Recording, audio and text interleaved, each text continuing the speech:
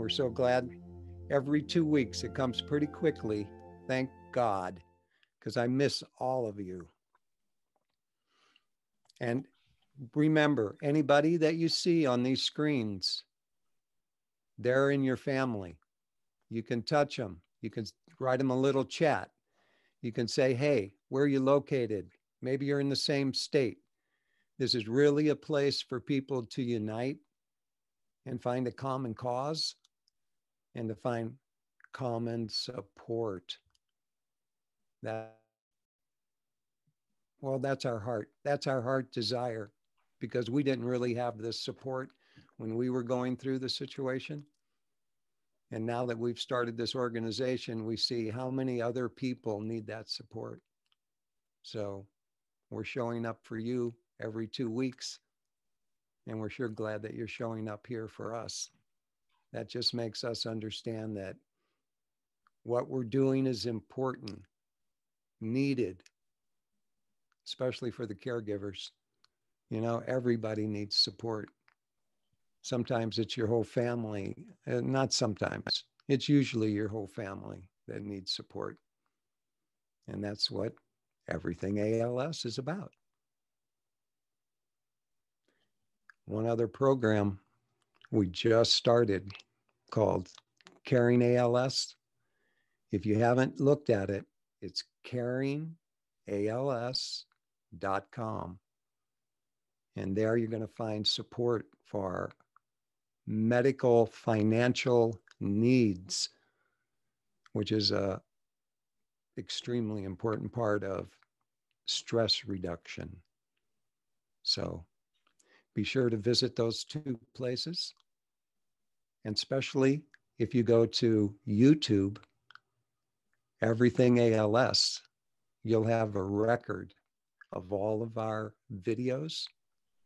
So anytime you can't make one of the meetings, just go to the website and you'll have all the information right there.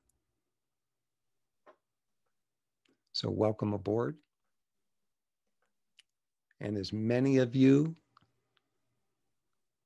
can imagine, that you have brothers and sisters all over this planet. When you come to our website and you look at the map and you see all those little buttons popping up all over the planet, that's when you realize we're a global family. That's pretty important.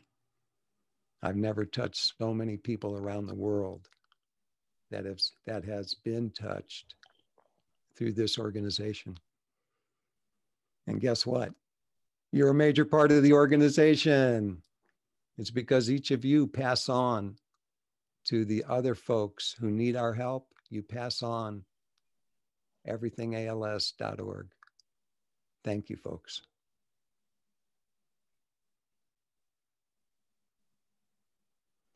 Thank you, McFinn. You have the magic touch, and it's always great to kick off our webinars with your energy and your thoughtfulness. So thank you for that. Welcome, everyone. Thank you so much for joining us. I hope everybody had a great Thanksgiving and getting quality time, even if it was a small group with friends or family, while we are all navigating through COVID. Our Everything ALS team is really thankful to give our community the opportunity to hear from top researchers in ALS that come and present to you guys on our bi-monthly webinars. We're excited for our next speaker, so please welcome Dr. Robert Bowser.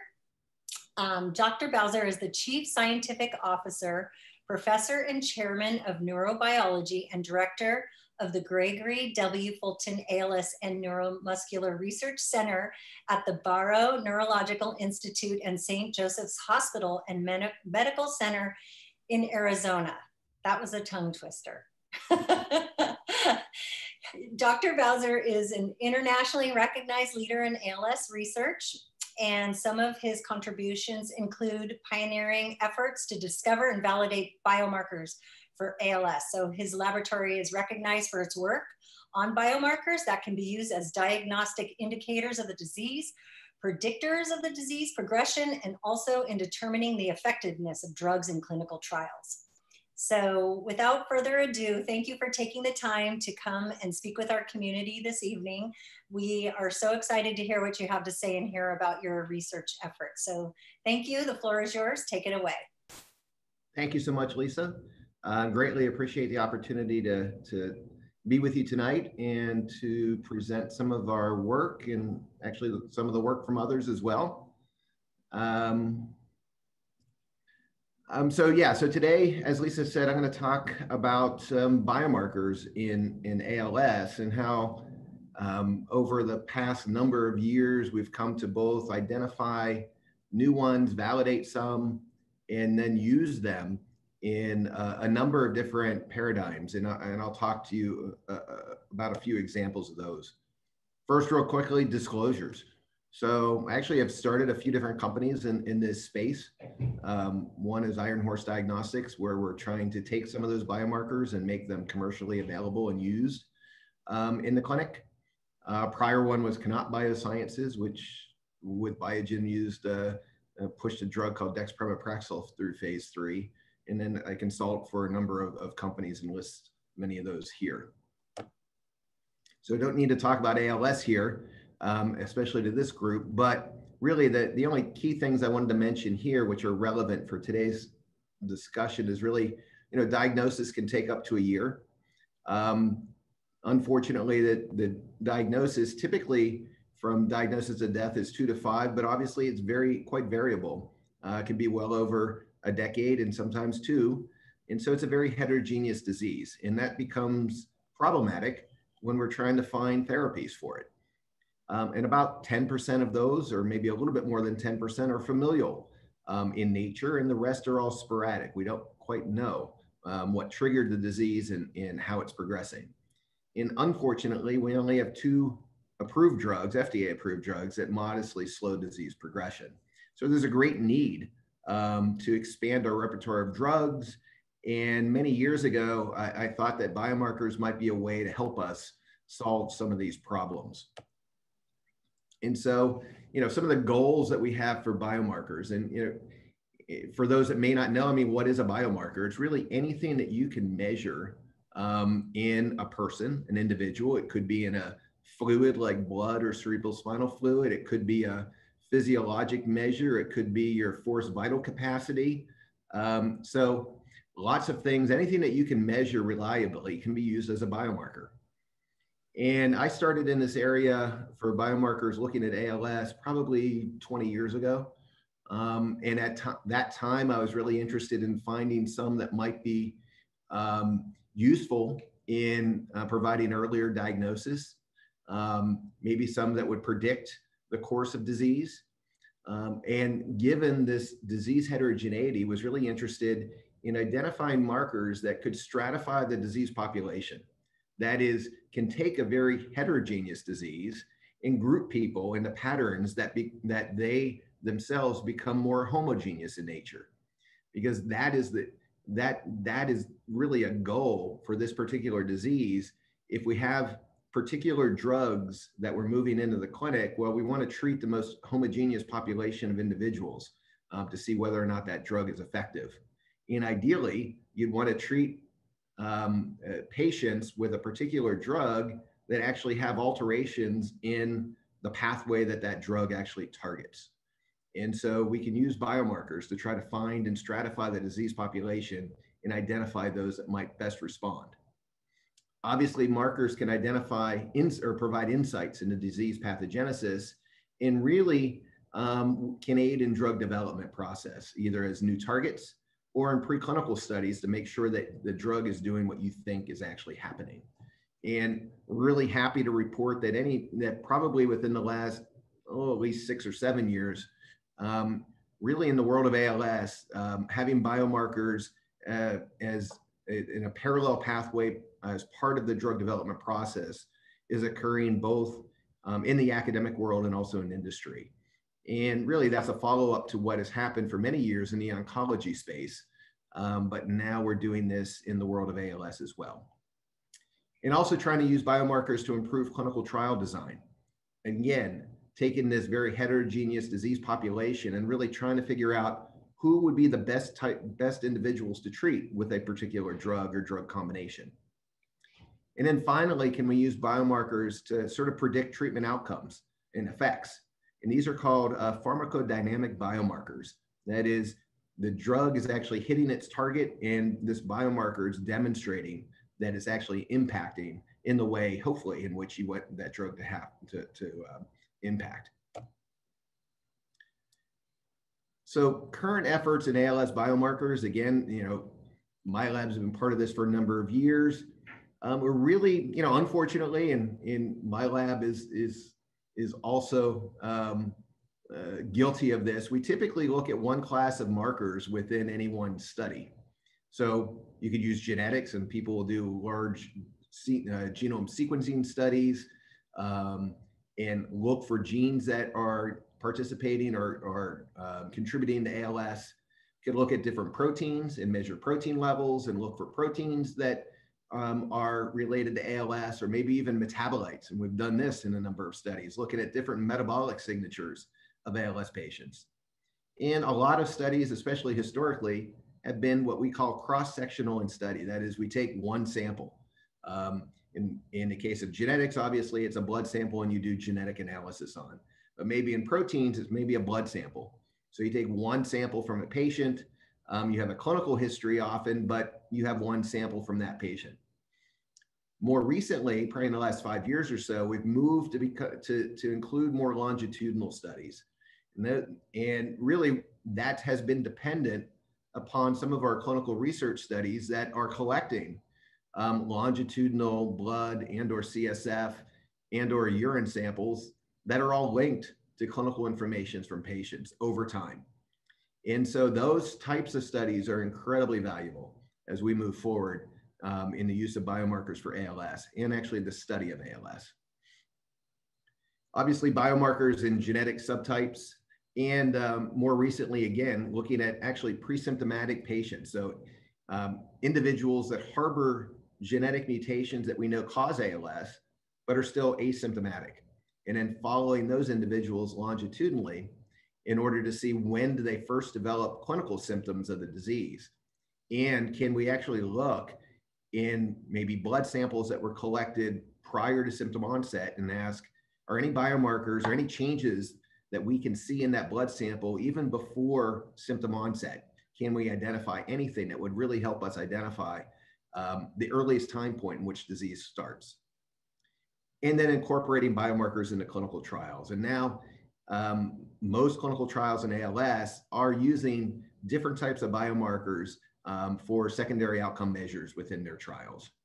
I mean, next steps for ALS biomarkers are really combining lots of biomarker subtypes. So, now trying to combine genetics and proteins, metabolites, and other types of biomarkers, and using more sort of AI types of analytical approaches to identify either risk factors or combinations of biomarkers that make the best predictions, to again gain more mechanistic insights, but also to help in our trial design and ultimately as new outcome measures of trials.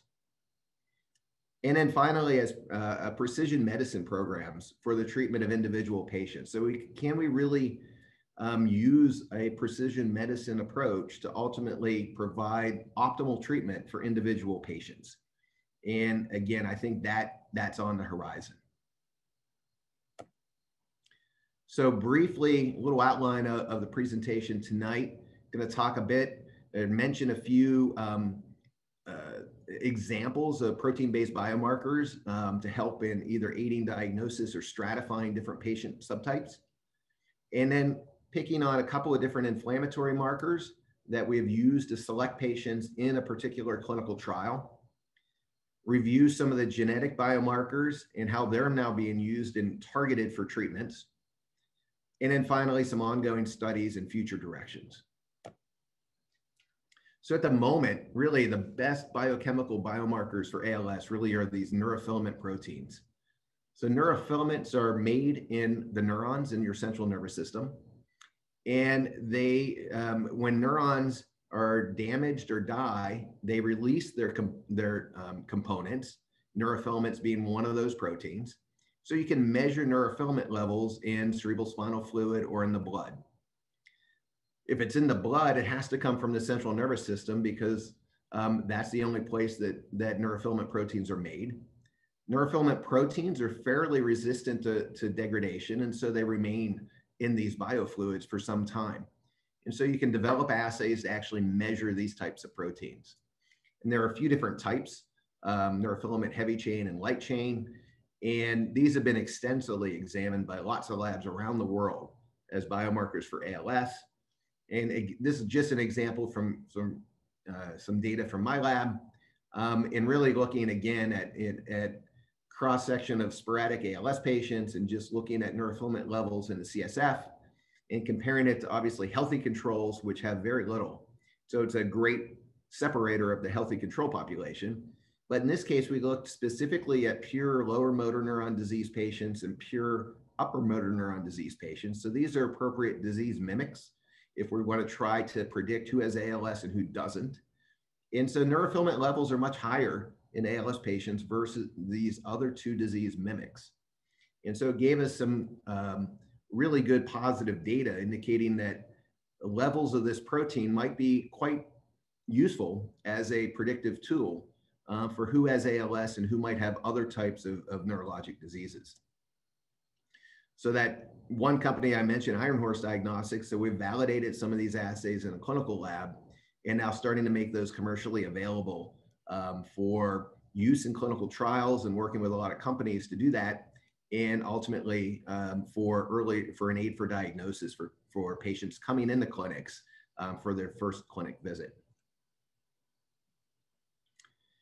This is some data from a paper we published earlier this year. And again, just looking at these neurofilament proteins in either cerebrospinal fluid or blood. And here, now we're looking at either non-ALS controls, and this includes some of the disease controls, but now looking at patients that are either just slow progressors or fast progressors, or patients that harbor the repeat expansion within the C9 gene. And so if you look across these neurofilament proteins, you see a very striking and similar pattern. And that is, if you're a fast progressor, you have more neurofilament in your biofluids than a slow progressor, which has more than a neurologic disease control. But if you're a patient with a C9 repeat expansion, you look more like a fast progressor than a slow progressor, at least for the level of neurofilament. So again, looking and trying to stratify patient populations, this is just based off of rate of disease progression using clinical parameters.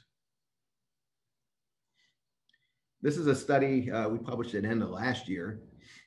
And this was using, in collaboration with Michael Benatar at the University of Miami, where Michael has been following for some time individuals that harbor mutations in genes that cause ALS, but yet are asymptomatic. And then following them over time, and then again, looking to when they become symptomatic, when do they first exhibit symptoms that a neurologist would call as, yep, they have ALS. And so in this case, that point at which they become symptomatic is time 0. And here what I'm showing is that using either blood samples or cerebrospinal fluid, we see evidence for lots of patients that have elevated levels of neurofilament over what one sees in the control population, which is in the gray. And so you see evidence of neurofilament levels increasing in either blood or in the CSF up to 3 years before the actual patient has symptoms. And so it's really the first example of looking at a particular biomarker and showing that we can start to see elevations in individuals even before the clinical onset of symptoms. And so this is quite exciting and might provide information about even individuals that harbor these genetic mutations. When should they first be treated with potential therapies? However, the downside of neurofilaments are that they're not specific to ALS. And this, I just pulled out some titles from very recent studies looking at neurofilament levels predicting clinical outcomes for patients with multiple sclerosis. It's a great biomarker for traumatic brain injuries because obviously when you have a brain injury, it damages neurons, it releases a lot of neurofilaments. It also is quite good at predicting mortality in patients with stroke. So these proteins are increased in the blood and CSF under a number of conditions. So again, it's not useful as a pure diagnostic just for ALS versus anything else. It is actually quite good if you start to have some symptoms and you're seeing a neurologist. We can make good predictions on who has ALS and who probably doesn't. But in the general population, it would not be useful as a predictor for ALS. It would be quite good, though, for the general population. If you had neurofilament levels in your blood, it wouldn't say that you had ALS.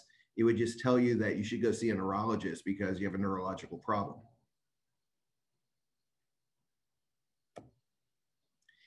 And this is just some data looking at neurofilament levels across a host of different neurodegenerative diseases. Again, just highlighting that if you look here, ALS right in the middle, while it is a wide degree of measure within various individuals, the average amount is actually higher than in all these other neurodegenerative diseases. So there's a lot of crossover. And so again, you could predict or make a prediction, but it would not be highly specific for ALS when you include all these other neurodegenerative diseases.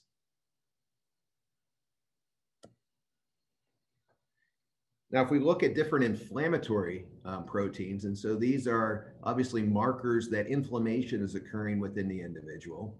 Again, this is just looking at a set of these in both the cerebrospinal fluid and the blood. And again, trying to separate either slow versus fast progressors and then including C9. So it's from the same paper I showed you a few minutes ago. And one can see that if you look at this protein called IL-18, it functions in very specific types of inflammatory pathways. In many patients with fast progressors, it's higher than in slow progressors, very similar to C9 patients. It's not an all or nothing though, because you definitely have a few patients that are fast progressors that don't have elevated IL-18. So it is probably trying to tell you something that in these patients, this pathway is not really involved in the disease process in that individual. So you can see different types of examples of different inflammatory cytokines that fit different profiles. And interestingly enough, even trends that occur within in this case, the cerebrospinal fluid that are somewhat the opposite that occurs within the blood. And so you start to get the sense that the inflammatory pathways happening in the periphery may not be identical to the inflammatory pathways that are happening in the central nervous system within the ALS patient population. So again, some of these can be used to help stratify patients into disease progression rates or specific genetic subtypes of the disease. So now I'm going to tell you about a clinical trial we ran for the last couple of years here through the Barrow, but it was a multi-site study, and the other sites are listed down here. And this was a phase 2 study looking at a particular drug, tocilizumab, in ALS patients. And this is an example of how we used inflammatory biomarkers within a clinical trial. So as I just highlighted, neuroinflammation is occurring in ALS patients. Lots of different factors that are involved in inflammation are increased in either the blood or CSF of patients. One such of these cytokines is called IL-6. It's involved in a specific signaling pathway in inflammation. It contributes to the change and switch from a more neuroprotective to a more of a neurotoxic type of glial protein, the microglia. This drug, called trade name is Actemra, is a humanized monoclonal antibody that blocks and binds to the IL-6 receptor. So basically tries to block IL-6 signaling. It's already FDA approved. It's approved for rheumatoid arthritis. So it's essentially injected within the joint.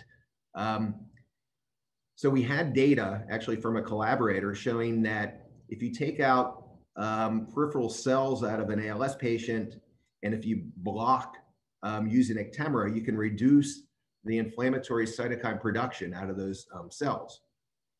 So the idea was, well, maybe we can use this as a treatment in ALS to block IL-6 signaling, because that might then shift reduce the amount of these neurotoxic microglia that are occurring within ALS patients and reduce and slow down motor neuron cell death. Now, IL-6 is only upregulated in a subset of patients. And so this is another example of why these biomarkers then can be used to look and identify and stratify the patient population, to only treat those that actually have elevated IL-6 signaling. And so in our study design, that's exactly what we did. And so at all the sites, there was blood samples that were collected. They were sent to my lab, and we basically screened for an inflammatory signature and profile. And if you were in a high inflammation group, then you were selected and enrolled in the study. And then those individuals were randomized 2-to-1 to treatment versus placebo group. It was a short study. I mean, this is a drug. In this case, we were doing it by infusion. And so there was 8 weeks of treatment, 8 weeks of follow-up. So it was a short study, really looking for safety study of this particular drug in ALS patients, since it's never been tried before. But then we were looking to see, well, if the drug was actually doing what it should do, it should impact IL-6 signaling. And so can we see evidence of changes in biomarker patterns based on the drug treatment? And so if we looked in the blood and looked at some of these cytokine levels, we didn't see changes in those unrelated to IL-6 signaling, but we did see significant changes in IL-6 and another protein involved in this pathway called C-reactive protein. And what we also saw was that we saw a big increase in this soluble IL-6 receptor.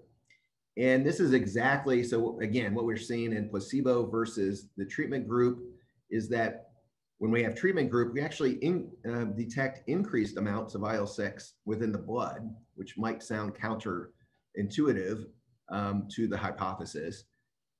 But at the same time, we saw a big increase in the soluble IL-6 receptor.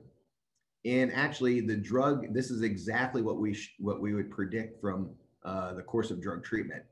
Because when you treat individuals with this drug, it binds to the IL-6 receptor on the cell surface. And what happens is you end up with a lot more of this soluble form that's made by the body, and that binds all the IL-6 that's within the blood. And so while you're seeing an increased amounts of IL-6 in the soluble receptor, it's all non-functional, it doesn't work. But then what we saw was that in the presence of drug treatment, we saw this big decrease in the amount of C-reactive protein. So this is the exact pattern that we wanted to see. And in patients with rheumatoid arthritis, this is the type of biomarker signature that is detected. So that was very exciting. So we're actually getting evidence that when we treat patients with this drug, that we're getting a pattern of biomarkers that one would predict, indicating that it's actually the drug is hitting its target and is doing what it should be doing. The surprising thing, which was actually even more exciting, was that in some of these patients, we are collecting CSF at the beginning and at the end of the study. And so we looked at the CSF levels and wanted to see if there was any change in IL-6 and CRP there. And what we saw was that our changes mirrored exactly what we saw in the blood. So IL-6 was up, but the soluble receptor was up, so therefore it's not functioning. And then the CRP levels dropped. And so this was really exciting because the drug was giving by an infusion into the bloodstream. So it really doesn't cross into the central nervous system very well. But what we're getting is actually a response into the central nervous system by only treating it within the blood. And so that's very exciting. And we're really interested in trying to move this forward into a larger phase study to actually look for impact of efficacy of this drug in patients. So from this small study, what we could say is, yep, it's safe and well tolerated. We didn't have any serious complications. Wasn't powered, we didn't look long enough for any clinical benefit. So we collected clinical parameters, but the study wasn't designed to look for any clinical benefit. What we did see though was that CRP levels were reduced in the presence of drug in both the CSF and in the plasma, and that IL-6 responded exactly as it should as well. And so this is very exciting because now we can probably in the next study again look for levels of CRP and IL-6 as an inclusion criteria for patients for the next study. And then some data I didn't show was that we also did genotyping for the actual receptor, because there is a variant within the general population. And what we found was that patients that had a particular genotype for this receptor actually had the best response to the drug. And so again, I think in the next trial, what we're going to do is look and genotype this receptor, measure CRP and IL-6 levels, and be able to selectively target individuals that we think will best respond to the drug by using these biomarkers. So that's all very exciting and provides yet a new potential drug to take into the patient population. And again, the drug is already FDA approved. And so it provides a more rapid time frame to get into the patients and ultimately hopefully for approval. In a general means, ALS genetics, so I'm sure many of you have been following this, we have well over 30 genes that are linked to ALS as either causative or risk factors of the disease. The most common one is this repeat expansion in this gene called C9orf72. Obviously, the first genetic mutations were identified in a gene called SOD1, which I've already mentioned. But collectively, they're probably the two most prevalent mutations within ALS patients.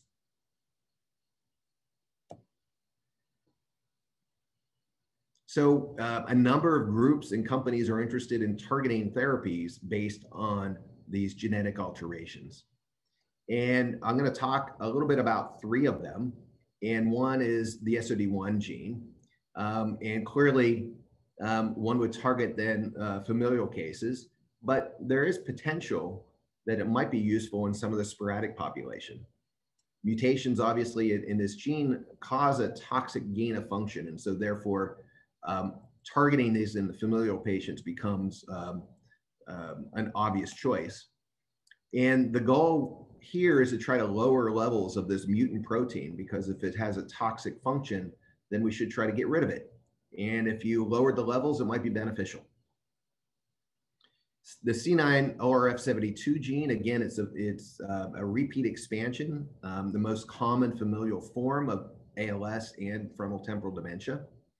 And again, the idea is, can we reduce some of the toxic mechanisms that actually cause the neuronal cell death? And then a third, which is the ataxin-2 gene. And the interesting thing here is that there's a repeat expansion in ataxin-2 as well. And that is the amount of repeats is a risk factor for ALS. But the protein itself, ataxin-2, actually modulates TDP-43 aggregation and inclusions. And these aggregation and inclusions are actually detected in around 95% of all ALS patients. And so it's possible that maybe we can target ataxin-2 in the sporadic patient population to modulate TDP aggregation and inclusion that occurs in those patients. So how are we going to do that? And how are people doing that? And they're using a newer technology called antisense oligonucleotides, abbreviated just ASOs. And I'm sure many of you here have already heard about what ASOs are and how they're being used. And now the Biogen study was published a few months back in the summer, and I'll review that data in a few minutes. But the idea here is that, okay, we're going to use antisense oligos, and I'll describe those a little more thoroughly in the next couple of slides. But again, SOD1 mutations cause ALS, and the mutant protein that can actually aggregate itself. Challenge is that SOD1 is actually made in every cell of your body.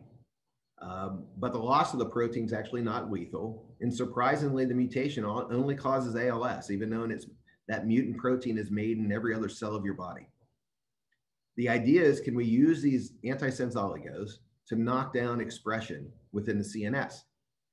And we're going to use SOD1 levels in the cerebrospinal fluid as a biomarker to demonstrate that the ASO is actually doing what it should be doing and hitting its target. For the C9 gene, again, most common genetic form of ALS and frontotemporal dementia, This is a repeat expansion. And the repeat expansion causes a number of different abnormalities. And one is it causes these little puncta of RNA within the nucleus, which might be bad. The second is it causes the translation of these novel dipeptide repeat proteins called DPRs that themselves are toxic to cells. And so the idea is, well, maybe we can use these antisense to sort of try to get rid of this repeat expansion so that we don't make these dipeptide repeat proteins that might be toxic. And finally, for ataxin-2, as I mentioned, that repeat expansion size in ataxin-2 is a risk factor for ALS. So the repeat length correlates to the risk of developing ALS, but actually not to the age of onset. Ataxin-2 functions both in cell stress responses, so how a cell responds to stress environments. And as I mentioned, it modulates TDP aggregation and the formation of TDP inclusions. So how do antisense oligos actually work? Why are these a great potential tool as a treatment for neurologic diseases? So backing up 1 second, so all of us within every nucleus of the cell within our body has DNA. Within different regions of the DNA are areas that encode for a particular gene. That gene actually gets what's called transcribed and made into something called a messenger RNA, which is now a single strand molecule that moves out of the nucleus into the cytoplasm of the cell, binds onto a structure called ribosomes, and that makes proteins. So you're basically going from DNA to mRNA to protein. And it's the proteins in our cells that do everything and control everything that happens in every cell of your body. So the proteins are what perform all the functions. The DNA encodes the protein, and the messenger RNA is in the middle. ASOs are made that target these specific messenger RNAs that are made from a gene. And so if we want to make an ASO that targets SOD1, we want to make an ASO that binds to the messenger RNA specifically for the SOD1 gene. And if you do that, you can regulate the amount of protein that's made from that messenger RNA. And it can do so in a number of ways, but this is just a little schematic of a couple of different ways, and two of which that are useful for today. So again, here's that antisense oligonucleotide, the ASO, which is now this sort of blue single structure panel molecule, and it's going to bind onto the messenger RNA of your gene of interest. And you can either do that to target it to happen within the nucleus, and the nucleus doesn't like RNA molecules that have two strands, and it degrades them quickly. And so you can degrade and get rid of the messenger RNA for a gene of interest. Or you can make your antisense oligo that actually binds into different regions of your RNA that modulates how the gene is spliced together. And so maybe in this case, for that C9, we're going to modulate how the splicing happens and try to remove out that repeat expansion. So for the SOD1 gene and ataxin-2, we're using this approach, and we're going to try to degrade it and get rid of it. Where with C9, we're going to modulate it and try to get rid of the repeat expansion. ASOs can actually be delivered right into the bloodstream, or can be directly inserted into the central nervous system. You typically use an intrathecal delivery approaches into the cerebral spinal fluid. And why would you want to do one versus the other? Well, if you deliver an antisense oligo into the blood, it doesn't cross over into the central nervous system. So you won't impact anything that's happening within the CNS. The only way to get central nervous system impacts from these antisense is to put it directly into the central nervous system. Now, if we're interested in SOD1, we want to be able to have a marker to demonstrate whether or not our antisense is having an impact in being potentially effective in the individual. So published this now a number of years ago. And really what we were doing here, our interest was, can we measure SOD1 levels within cerebral spinal fluid? And the answer to that was yes. And if we looked at a group of ALS patients, the absolute level was different across individuals, but it remained constant over time. And so that was the really important take home, that the levels remain fairly constant over time on any individual. And so this becomes a great marker to look for an effect of the antisense oligo. Because if the antisense is put into the central nervous system and eliminates the messenger RNA for SOD1 specifically, then over time, we should see a reduction in the amount of SOD1 that we measure in the central nervous system, in this case, in the CSF. And so it's a great marker to show that our antisense is actually doing what it should be doing. And so this is data from the Biogen study that was just published in July, using, again, an antisense for SOD1, tofersen. And in this case, they looked at the impact of CSF SOD1 levels. And in their trial, they had a placebo and 4 treatment groups. The antisense was delivered again, has to be put directly into the central nervous system, so intrathecal delivery at 5 different time points. And obviously, as they're putting in the needle for the delivery of their antisense, they extract a little bit of CSF before they put in the ASO. And so they can measure SOD1 levels at each of these time points. And so over time within the different groups, placebo is blue and the lowest dose is green. You don't really see much change over time within those patients. But in patients receiving higher doses of tofersen, one sees a reduction over time in the level of SOD1 that's measured in the CSF. So great data showing that their antisense is doing what it should be doing. It's reducing levels of SOD1 that's being measured within the central nervous system. Doesn't tell you if it's effective as a treatment, but it's doing what it should be doing. And again, this is the valuable tool of this biomarker. If you look at some of the patient clinical measures, and so this is one figure from that study. And again, now they're looking at just ALSFRS scores or slow vital capacity or muscle strength as measured by handheld dynamometry. And if they look at all the patients, again, placebo is in blue and the ASO treatment is in this orangish color.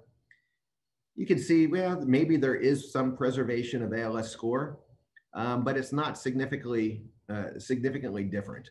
There's a lot of overlap. Similar with slow vital capacity. Placebo group drops, but the ASO treatment group drops in a slower, less degree. But again, it's not significantly different. Similar with handheld dynamometry. So there doesn't seem to be much change over time. Again, this is a short study, only 3 months, where there is a minor drop in the placebo group. After the study was over, though, they also separated out fast versus slow progressors. And in the bottom, if you only look at the fast progressor subgroup, what you see now are significant differences between the treatment group and the placebo group, and the treatment group being the highest dose. And so again, suggesting that at its highest dose, this treatment is having an impact not only in the biomarker, but on clinical measures of disease progression. And finally, they looked at another biomarker. They looked at neurofilament proteins. Again, this is a marker that is measuring neuronal injury and death. And again, over time, looking at either neurofilament heavy chain or light chain in the blood, what they saw was that by increasing doses of tofersen, one saw a reduction in neurofilament levels. So this is demonstrating a reduction in the damage and death of neurons in the central nervous system. So again, very promising studies for this ASO for treatment of patients with SOD1 mutation. So very exciting. And again, showing you the promise and the tremendous use and impact of biomarkers for both demonstrating target engagement, and in this case, also demonstrating downstream measures of neuronal cell survival.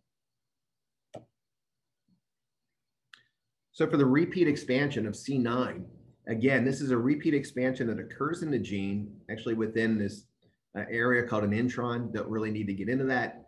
But again, when you have this repeat expansion, you get these little foci of within the nucleus of cells, which can be damaging. But more importantly, what also causes this translation of these dipeptide repeat proteins called DPRs, and these DPRs can be toxic to cells. And so the idea was, can we create ASOs that would modulate the C9 mRNA and potentially reduce the amounts of DPRs that are being generated within that cell? And so again, the idea is, can we use ASOs to treat the alteration of this repeat expansion? And then if we measure DPR levels in biofluids, could we show that by doing this, we can reduce the levels of DPRs that are being produced within the cells? And so again, could DPR levels be this pharmacodynamic biomarker for the treatment, ASO treatment for C9 patients? So again, the idea is, well, can you measure DPRs and what happens over time? And so when that was done, again, this is one of the DPRs, which is just called a poly-GP. And again, when you look at the patient population, one sees various levels within individuals, but over time that remains fairly constant. So sort of like the SOD1 level, it doesn't change much over time. And for this type of study, that's actually quite valuable. Because again, if the ASOs are working, then you should see a reduction in the levels of this poly-GP over time. So this is just some data out of an animal model of the disease. So it hasn't been tried or it's just ongoing or will be ongoing in humans, but so we don't have any data from humans. So in this case, it was this, the antisense was provided to an animal model of the disease and looked in either the brain or in the cerebral spinal fluid. And so in this case, this is the repeat expansion. So 2 is normal, 66 is abnormal.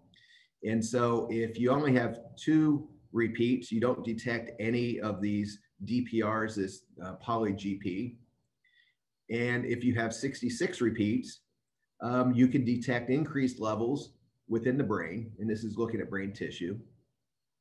If you treated the mice, in this case, with the antisense oligo to C9, you got a reduction in the amount of the poly-GP that's detected within the brain.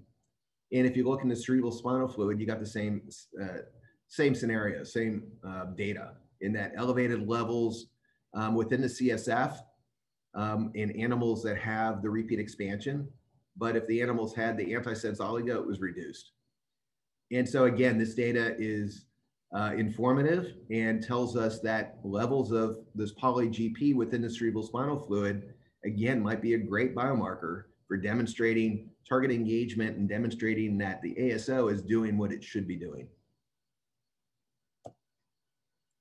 Finally, with ataxin-2, again, this has only been done in an animal model of the disease. And in this case, it was an animal model for TDP43. So overexpression of TDP43 causes inclusions, aggregates of TDP, and causes early death of the animal. And so in this case, the animals were treated with either a placebo or the antisense oligo. And on the left panel here, they're looking at survival of the animals. And so again, this transgenic mouse model, the mice unfortunately have to be sacrificed rather quickly after birth. But in the presence of one-time treatment with the antisense oligo, many of these animals survive much longer. So there's a tremendous improvement of survival and a reduction in the loss of motor function at early time points. Unfortunately, we haven't yet, no one's developed a assay that measures ataxin-2 protein in biofluids. So we don't yet have a good biomarker to follow and monitor ataxin-2 protein levels in patients. So this is an area that work is required. So in summary, Biomarkers are tremendously useful in an aid for diagnosis. Either genetic mutations, obviously, neurofilament is another great biomarker that can help there. Genetic mutations and or other biomarkers can be used to select patients for particular types of treatment, either ASOs or gene therapies for these genetic mutations, or specific drug treatments for, in the case of the inflammatory cytokines. And this gene expression profile or protein expression profile of biomarkers can be used to really enrich for patients within a particular type of pathway that then is targeted for drug treatment. And so really selecting patients to enroll in clinical trials. And I think by this method, we'll actually get a much faster and a much deeper understanding on whether or not certain drugs are effective in ALS patients. A number of these biomarkers that can be used as pharmacodynamic markers to demonstrate target engagement of the drug treatment. Obviously, these biomarkers are having key roles now in drug development for ALS and in improving the trial design for ALS. And the combinations of markers, which can include genetics, it can include proteins, also can include digital types of biomarkers, speech analytics, things of that nature, might provide the optimal panel for target selection and for trial monitoring. And finally, again, continued efforts. We really need this continued enrollment of patients in our clinical research studies. We have another longitudinal biomarker study that's going to kick off any moment now. COVID has really delayed us quite some time. That's funded by Target ALS. And here again, we're doing longitudinal clinical measures, collecting biofluids, which will be blood, CSF, and urine. And then doing, especially because of COVID, at-home measures. A lot of at-home measures of speech and actually of vital capacity. So we're going to do spirometry measures actually at home. So that's going to be exciting for this study. Many of these patients we're trying to feed in our postmortem tissue banking program. So obviously having tissues from patients are critical in the continued development and expansion of potential mechanisms for the underlying causes of ALS and new targets for drug treatment. And just mention a few other longitudinal clinical measures and longitudinal studies, CREATE, which is down with Michael Benatar at the University of Miami, a number of different pre-FAL studies. So again, these are studies that are investigating longitudinal measures of individuals that harbor genetic mutations that cause ALS.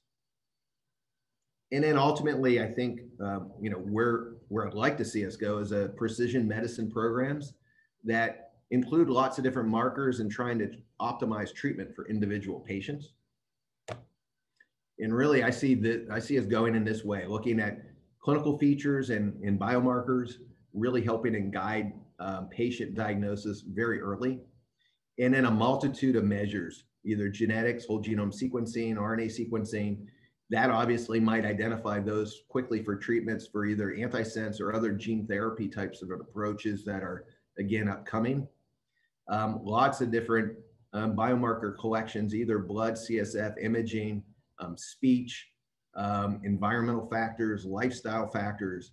I think these all have to be sort of fed into different artificial intelligence types of algorithms that'll help us better define optimal treatment paradigms or enroll into specific clinical trials. But I also want to include patient-derived cells, drug screens on those cells, which might ultimately lead to repurposing of already approved drugs, or taking new hits and again, putting them into these sort of AI approaches to identify next generation of drugs and targets and pathways. Clearly, some of this is ongoing. Patient-derived cells, Answer ALS has done this for 1,000 ALS patients in collecting cells, trying to characterize those cells. This approach, for the last few years, we pushed this approach on an individual patient. And so we do have data showing that we can do this. We can actually do this on an individual patient, taking patient-derived cells and doing drug screens and putting the individual on particular drugs based on their particular cells and outcomes from drug screens. It's costly and it's time consuming. And so we're trying to learn new and improved ways to sort of reduce cost and reduce the timeline such that ultimately we can do this in a much more rapid manner so that we can optimize treatment decisions on individual patients. And with that, just want to acknowledge individuals from my lab that have done a number of the studies, other collaborators both at the Barrow and other institutions, including Wake Forest, Mayo Clinic, University of Miami, other work that was done at Iron Horse Diagnostics, and ultimately the funding support from a multitude of different funding agencies that is critical for us to continue our efforts and move forward and ultimately define better and improved treatments for ALS. And with that, I will stop and hopefully have some time for questions. That was wonderful. Thank you, Dr. Bowser. I want to introduce myself. My name is Sarah. I'm one of the Everything ALS team members and one of the moderators for tonight. James is also going to be moderating both our questions we received before this presentation and some that we received in the chat. I do want to mention we have received a lot of questions for you. Everyone is very interested about your discussion. So we have kind of picked the ones that we can, I know, get to just to respect your time, but I'm asking if maybe if I send you a few through an email, if you have the time. I know you're very busy to be willing to answer some of those, because I know we have plenty that want to get answered, but we do want to be mindful of your time too. So. No, Sarah, I'd be happy. So you can send whatever we don't get to, just send them to me and I'll answer them and send them back to you, and you can relay it to the group. Okay, wonderful. So for anybody who doesn't have their question answered, it will get to it. So I'm so grateful. Thank you. The first question is, what steps do have to happen in order to get validated biomarker for ALS? Well, validation, I mean, there's many ways to answer that question. So that's a big question. So validation for the assay itself, so that ultimately has to happen. Typically, you get validation by, and I'd rather not call it validation, more verification, by getting other groups to sort of get the same answer that you do on that biomarker. So can you have multiple groups from around the world sort of look at a particular biomarker and sort of the consensus is, yep, that's changed, that's different, that's whatever. That's really critical, and that's only occurred on a few different markers. So that's the first level of sort of validation in that respect. Then the next step is validating the assay itself, which now out of the small group that have been sort of verified or validated amongst the field, the numbers of assays that have been validated are almost, 2 or 3. And really, the only ones in ALS that I know that are actually validated have been done at Iron Horse, because it takes time and money to do that, because there is just a pathway that is really a sort of a industry-wide and accepted pathway to validate an assay.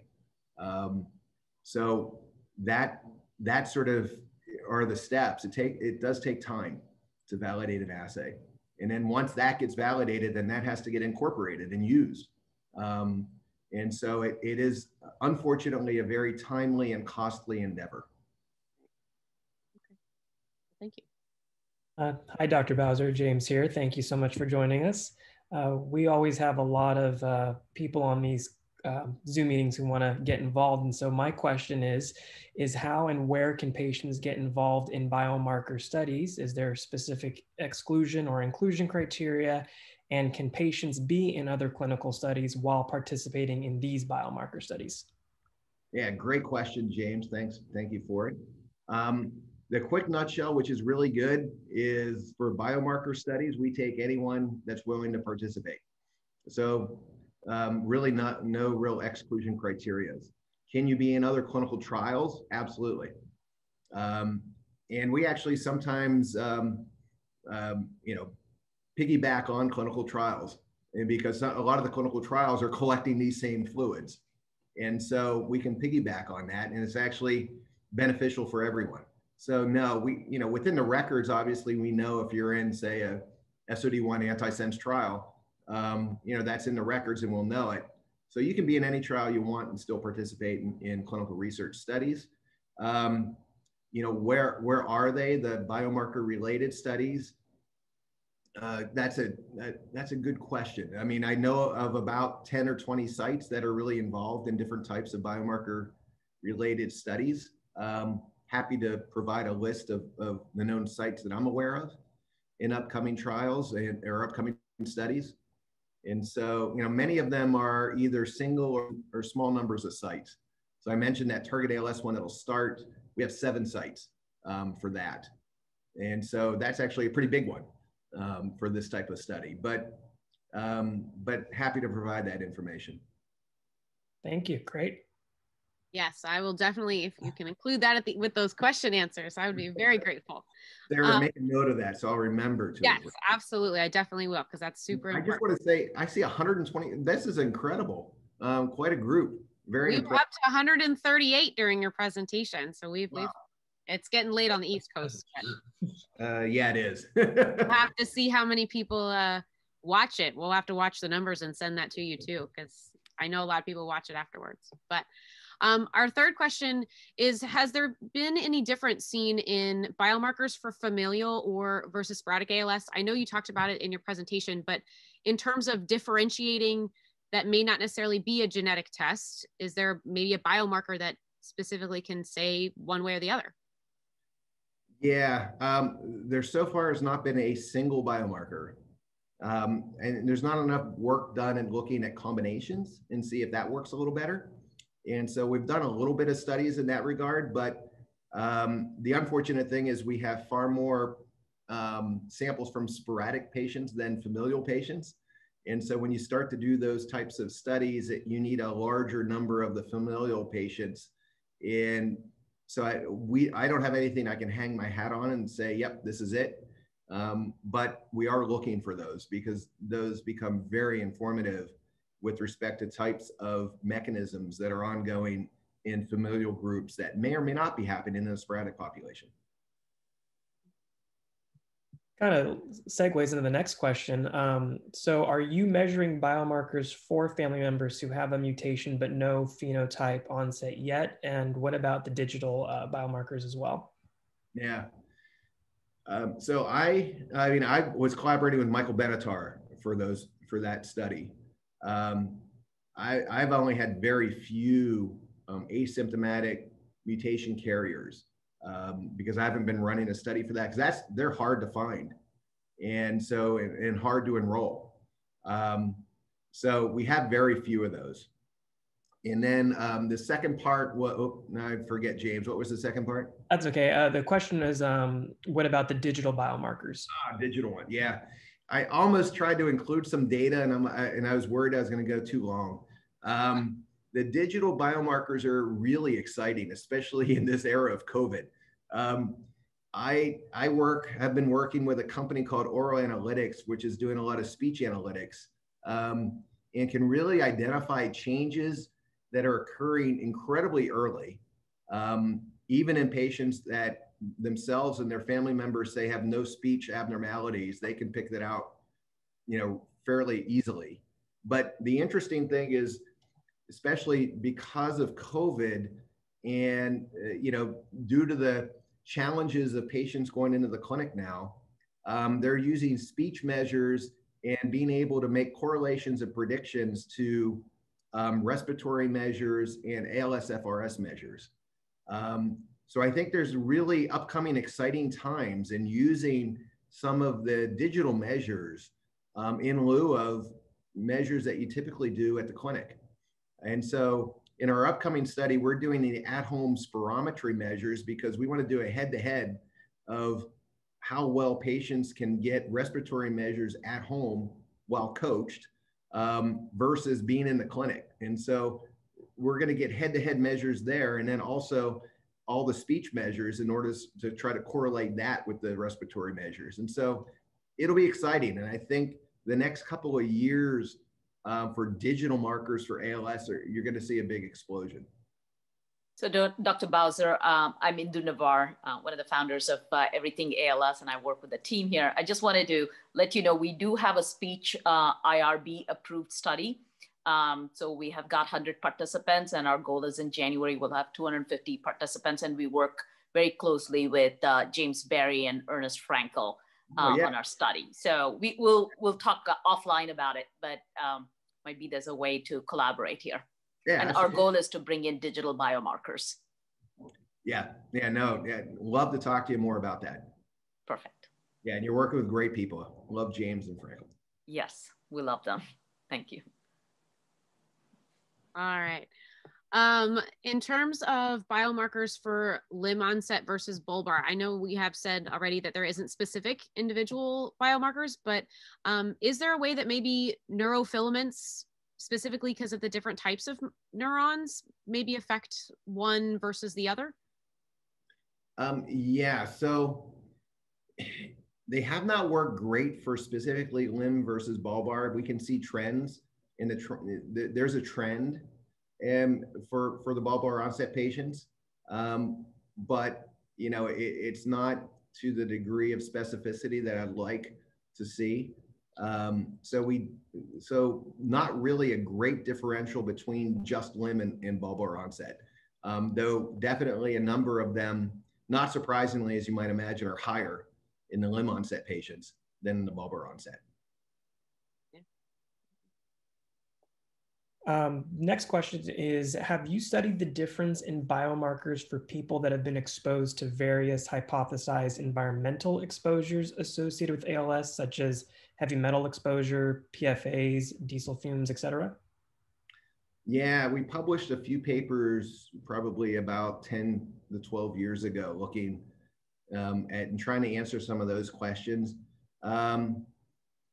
We did not find great biomarkers that were really linked well with that. And I think some of the challenges are, you're looking at environmental factors that you might have an exposure, which might have been a year, 2 years, 10 years prior. The biomarkers we're measuring are turned over in a fairly rapid manner. And so being able to look backwards in time to that degree, I don't think we're going to do that with the current sort of fluid-based markers that we're doing. The way you might be able to do that is actually some of the genetic impacts. So if you have epigenetic changes that occur based on environmental factors, that you can see.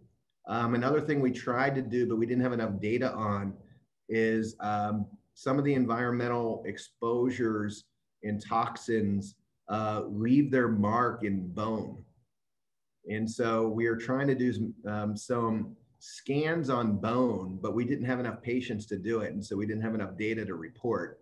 But that would be another way. But really the big challenge is trying to look back years when the exposure might have occurred. That's really interesting. I'd never thought about looking at bone. I'm gonna have to go read those studies now. We actually see it. We haven't published this yet either. There's a very small amount of literature, right, 20 years ago. If you look post-mortem, so I do a lot of post-mortem, I run a post-mortem tissue bank. And so, we do autopsies on patients all the time. There are bone changes in patients with ALS. And the significance of those bone changes are correlated to the length of time of the disease. Again, completely unpublished. You're the first to hear. And now everyone knows. Damn it. Now everyone knows. and Dr. Bowser, very curious, did you see the bone changes before the diagnosis? I mean, of course, you didn't probably get the samples, but do you predict that it started before? Based on what I can tell you, really, I don't think so. So I think the changes are probably late in the disease. Okay.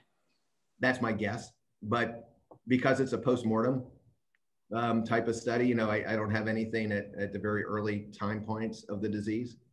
But since I also think it's correlated to the length of time you had the disease, that's also more indicative of a change that's happening late in the disease process. Got it. Thank you. It could be something to do with calcium levels, would be my guess. Right. Wow. Okay. So this question kind of relates to what's been happening recently.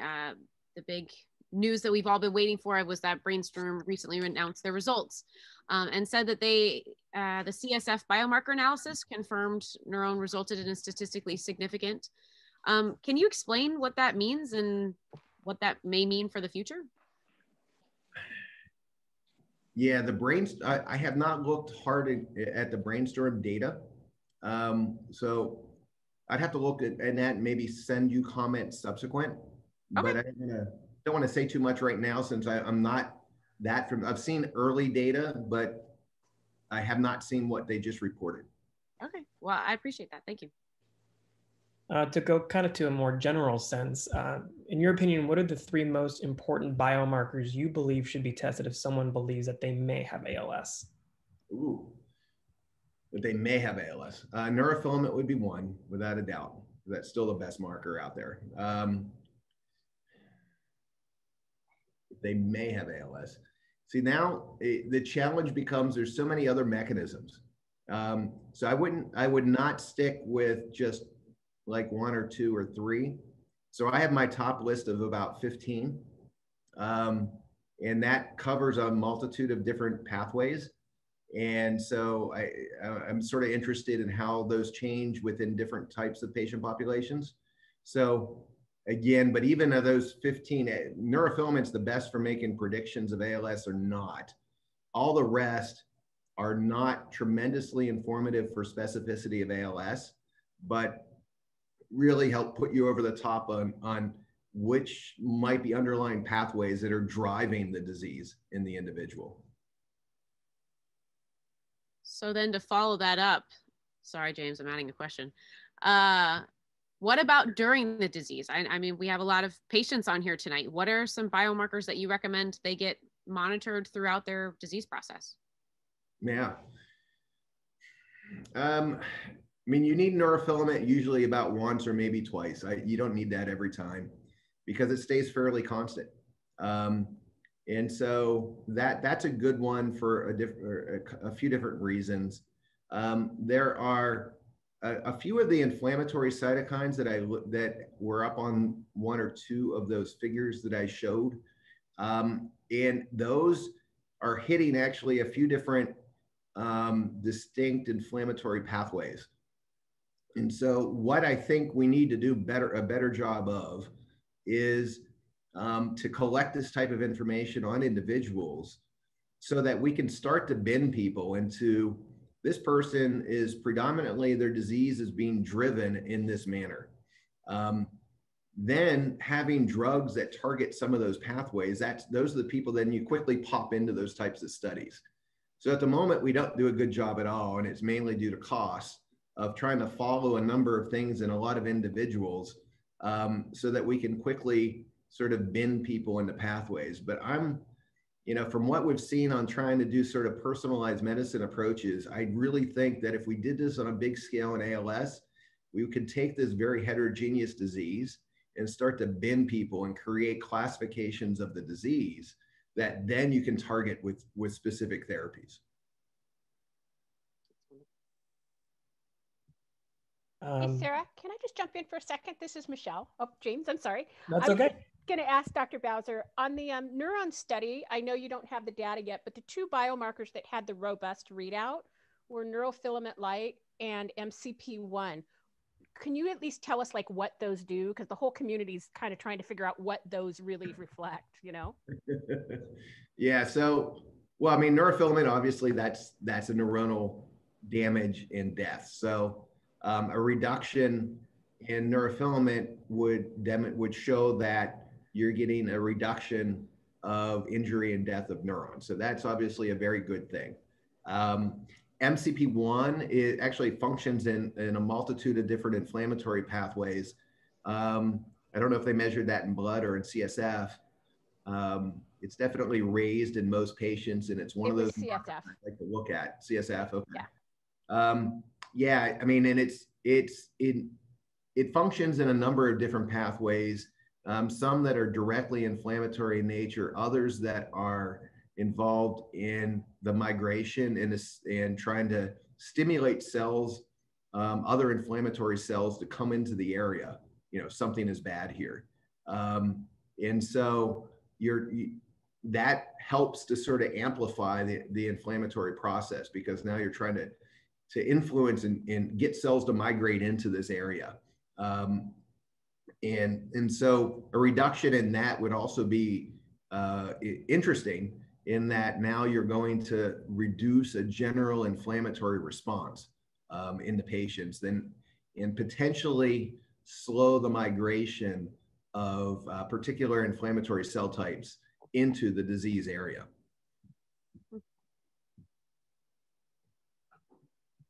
Pretty good explanation.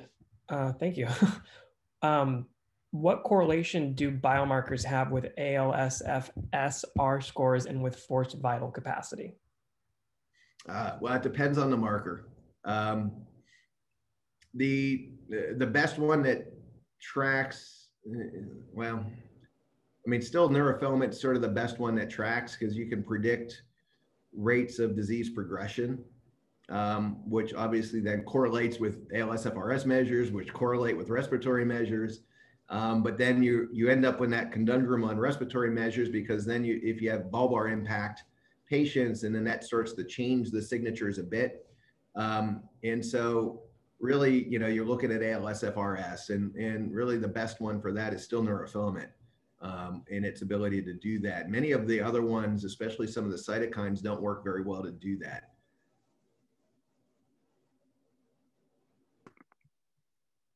Interesting. So I know that you're part of the ALS Untangled, and I know you met McFinn at the beginning of this talk. He's one of those ALS reversals. You may not have known that. Wow, but, I did not know that. So yeah, so he's kind of our inspiration for us all. Yeah. I know there are others too. Has there been any research, or would there be any research in biomarkers of these patients of ALS reversal to see what their numbers may be and where they lay on the spectrum of neurofilaments and other things like that? Yeah, I mean, I don't know if anyone has ever done that, and mainly because the reversals are very small in number, and I didn't know any until just now. So yeah, I mean, if we can get you to enroll, or at least to get blood samples, that would be wonderful. But the real challenge has been, trying to track down those individuals, confirming that they actually did have the symptoms, and then it's reversed. The numbers have just been really too small to do a real study on. I mean, obviously, I think Rick Badlack does the best job at trying to identify and track down those individuals and verify a reversal. And so, my hat's off to all the work that he's doing there. And yes, I'm part of Untangled. I'm a sort of tag along on Rick. He does most of the work there. But so yeah, the problem has just been, there's been so few that trying to study those individuals, no one's done that I'm aware of. Well, we can definitely get you some help on getting records for those, or some of those people. We get to work with them a lot. And I know in my, own journey through my family's ALS, this has been an eye-opening experience to meet McFinn and others like him. So we'll definitely talk about that. I personally know probably about 20 people, so we can get you some. Wow. Contacts. They have a documented diagnosis of ALS? They were all documented by Badlock. Yep. By Rick. They're all documented reversals, including McFinn, as he shows us. He's number 42 of the 48. Wow. And Yeah, Dr. Badlock confirmed that he's got about 100, not full reversals, but pretty close. But he did not call them reversals, but a lot of them had recovered their functions. Yeah, I always wonder, what did the individual actually have? Did they have ALS, or did they have some other disease that was causing symptoms like ALS, and then that disease resolved? If it was, say, viral or some other inducer of a motor neuron phenotype, and then that resolved, and so now they're better, but they didn't have ALS, they had something else. So I know Rick works hard to try to identify or differentiate one versus the other. Definitely a huge reason to keep this biomarker research going, because that might be able to solidify this, you know, Dr. Bedlack's findings and yeah. keep finding more. Yeah, we definitely have a group of markers that should be up if someone's diagnosed with ALS. To kind of bring it back in, again, we got a lot of eager people here. Is the test to measure the elevated levels of NFH available commercially? Is it FDA approved, and is it covered by insurance, most importantly? Yes. So it's not yet FDA approved. COVID has sort of disrupted where we were going there. We were hoping to be at the FDA in the fall, and then that's completely destroyed timing of lots of things. So no, it's not FDA approved, so it's not covered by insurance. You know, we're offering it as a pay for type of service. And so that's where we're at the moment. And, you know, a lot of the insurance, especially for, well, even when it's FDA approved, you know, you're really dealing with insurance groups and trying to get cost recovery reimbursement. So it's a lot of reimbursement challenges with different insurance companies. As you mentioned, you're a reviewer on ALS Untangled, and of the supplements and off-label therapies that you've looked at, can you tell us a few that you think maybe hold some promise in helping support cellular function? Wow, I'm trying to think back on all the ones that we've looked at, because the vast majority of what we've looked at are more debunking than anything else. TUDCA was one that you covered, and I know that's part of the AMLEX study. Yeah, exactly. And TUDCA, I mean, by itself, there were some interesting little snippets that might have been worth the look at. But again, the combination, I mean, it's interesting. The AMLEX study is another interesting outcome. And, you know, the biomarkers in that study, they looked at neurofilament, it didn't change it in any meaningful way. And so, you know, what does that mean for their combination drug therapy? But TUDCA by itself had some interesting individual studies, but the totality of it would suggest probably doesn't do much. I'm going to try to dissect this next question here, so bear with me. Are any of the CSF biomarkers correlated with other objective clinical data or tests? I believe, for example, early diagnostic and new tracking methods other than ALS FRS. So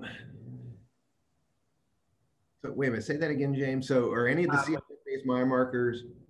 Basically, are any of the CSF biomarkers correlated with other objective clinical data or tests? Oh, I mean, in general, yes. I mean, it's more of an aid for diagnosis, like I said, than a strict diagnosis, only because it's not specific for just ALS. Yes, those CSF markers correlate to different drops in ALS FRS and things of that measure, of that indication. But we've published data showing neurofilament levels correlating to specific numbers on the ALS FRS scale. So yeah, that data exists. And so there is some tight data or good data suggesting that these measures are correlated to the typical clinical parameters that are used. It makes it very challenging going forward to the FDA as well, because what are you comparing your biomarker against? You're comparing it against the clinical measures from the neurologist in patients that are being diagnosed. And so it becomes a harder sell to the FDA on, well, your gold standard is the clinical measure, which is pretty good. And so how are you demonstrating that it's better than what the neurologist already can do?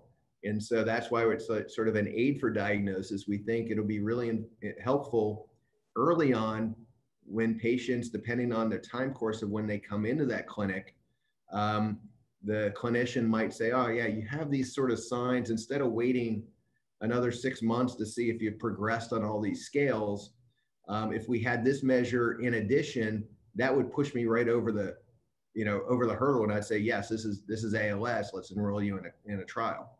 And so that's really the goal of some of these studies in biomarkers.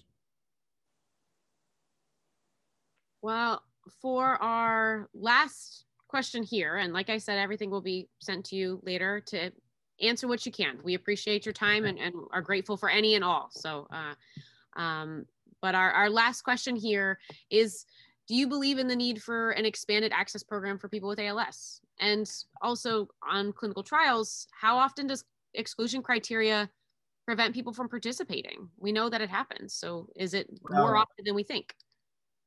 Well, yeah, I mean, in clinical trials in general, yeah, it happens all the time. Obviously, there's exclusion criteria. I think that especially now, it's even more problematic because a lot of the studies that are moving towards approval are all in patients that are more rapidly progressing. And so they're specifically tuning into the more fast progressors, which, for the industry makes sense, because if you're only going to treat them for a short period of time, you want patients that show a change. And so those are going to be the fast progressors. And so I can understand that, why they want to enroll patients with that type of phenotype, clinical phenotype. But, because of that, you end up excluding what could be the vast majority of patients. So expanded access, yeah, I would, I think there's a good need for that in the world of ALS, and potentially providing opportunities for patients that are now excluded from other trials because of those criteria to become involved and to hopefully get the benefit of potential drugs. There's lots of other challenges, regulatory, industry-wide, cost associated, all those things, but I think we can, as a community, overcome those. But yeah, I see a good role for that. Wonderful. Well, on that and all of these wonderful questions and information, I want to thank you, Dr. Bowser, for coming and speaking with us tonight. This has been very informative, and I know I will have to re-watch some of this, and so I can absorb all this wonderful and great information. As everyone knows, now we come to our open forum section. Dr. Bowser, you're more than welcome to stay if you would like to hear what the community has to say, but we do respect your time and understand. So thank you so much again from Everything ALS and everyone here for spending your Wednesday night with us. Absolutely. So thank you so much for having me. Really enjoyed it. I'm going to hang on for at least a few minutes. Very interested to see what happens, but great community, great group of people that all are spending their evening listening to me, and hopefully I was informative. Thank you for the wonderful presentation. I also want to let everybody know that we have Shannon Carey from Compassionate Care ALS on the call to help with any of any maybe caregiving type questions. So I just wanted to let everyone know she's on. Thanks again, Dr. Bowser. That was so informative and awesome. And I hope everybody got a ton out of that. I'm sure everyone did. There's a lot